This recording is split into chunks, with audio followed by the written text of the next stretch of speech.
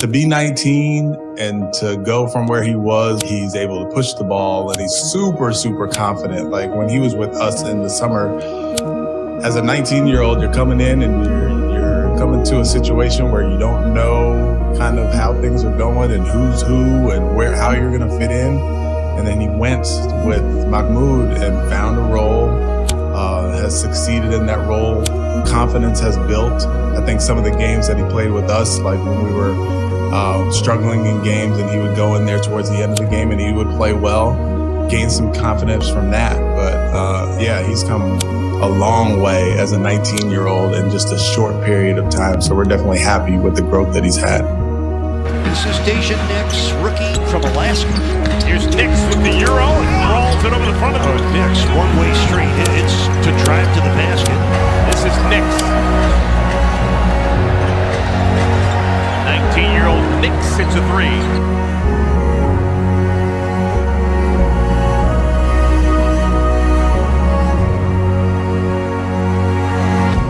Daishen, I'd like to start from the very beginning. So, born in Fairbanks, Alaska, raised in Anchorage. For a lot of people, Alaska seems like a world of its own. But growing up there, how was basketball first introduced to you? Basketball was first introduced from my grandpa. Like I played football first, and then basketball came along after. He was a multi-sport type of person. He played volleyball, basketball, football, basketball. He just played everything. It's just whenever I wasn't playing football, he just took me to a basketball court outside because like during the summers, it's all right with temperature, but he would take me outside during the summer and we would just go shoot shots, layups, and just do whatever with the basketball because we played basketball and football during the summers, mostly basketball at the time. And at the age of 13, your mom actually suggests that you move to Las Vegas to not only be closer to family, but at the same time, have more of the possibility of being inside of the competitive world of basketball. How do you feel like that move actually propelled you into the world of competitive hoops?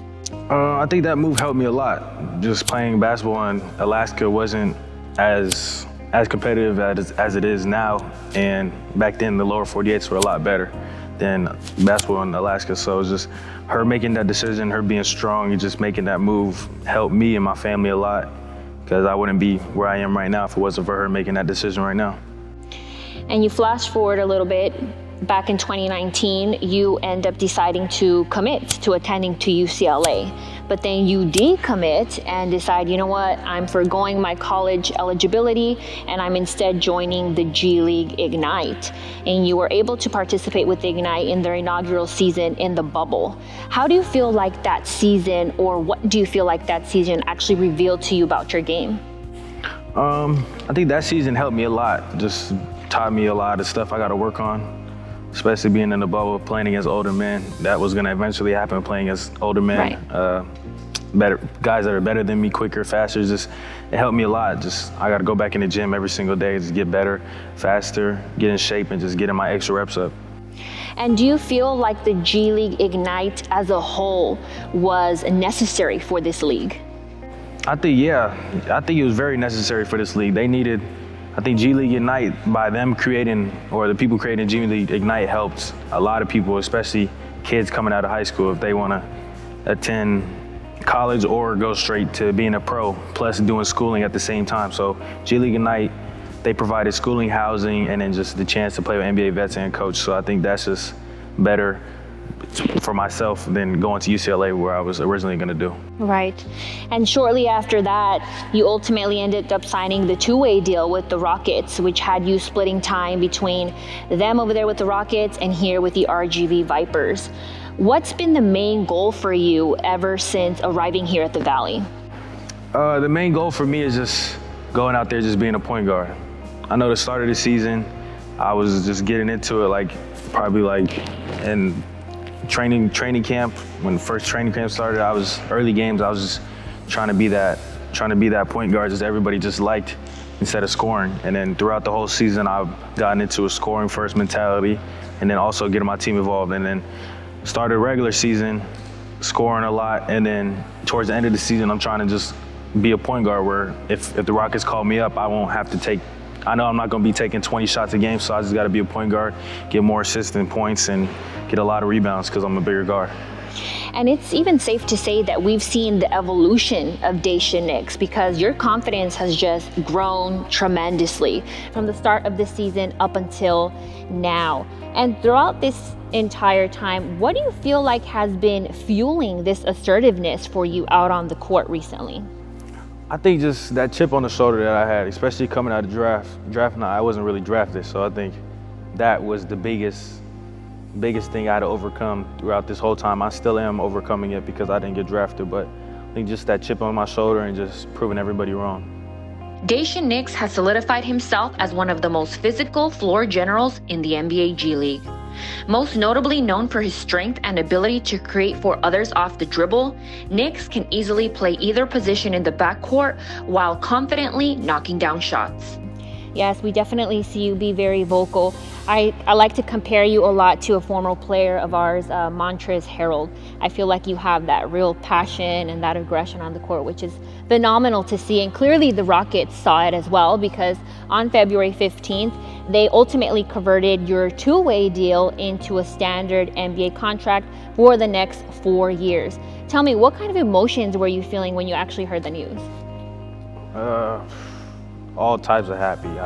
Everybody was contacting me. I was getting a lot of support, especially coming from Alaska. Everybody supported me since the day I committed to UCLA and all the way until now. Just the support, and then them trusting the process in me, the Rockets trusting the process in me and just what I'm doing, and they want me to continue what I'm doing until I actually go back up there again. And how are you looking to take advantage of that opportunity now? I think just getting the extra reps, especially being down here. It's not as much as being up there, but it's just being down here, just getting those extra reps, getting those extra shots, them extra sprints down the court and all that during practice, and just being ready and just watching film on the Rockets. And ultimately, a lot of times people usually have a why as to why they do certain things or why they want to accomplish certain achievements. Is there somebody in particular that you feel like motivates you to want to be great? I think just everybody above me that's been in the NBA.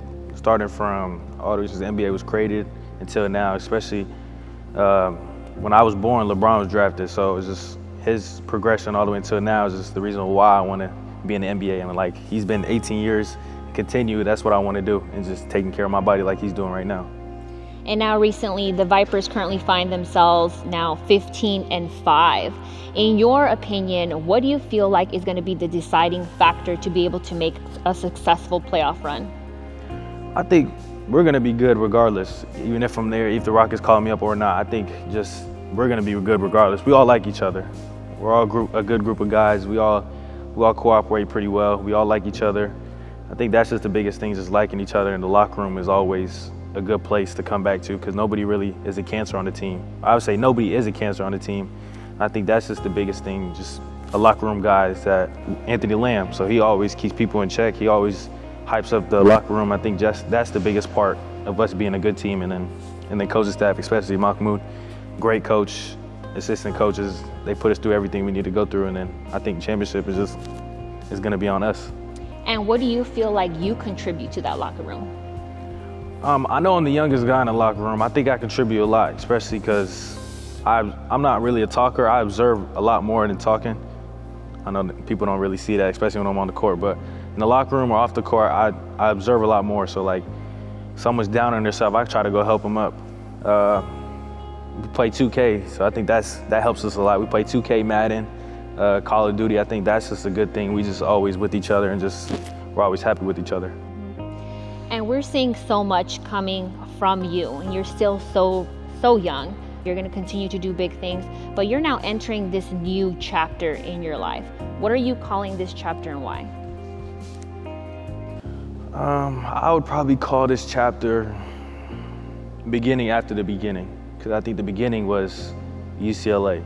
I think that was the beginning, committing there and just decommitting, and then after the beginning is probably that two-way spot that I just got. That I got before, and then the contract was the actually beginning. I think that's what I was calling it. Well, we're excited to see you, and I wish you nothing but the best. Thank you. Thank you.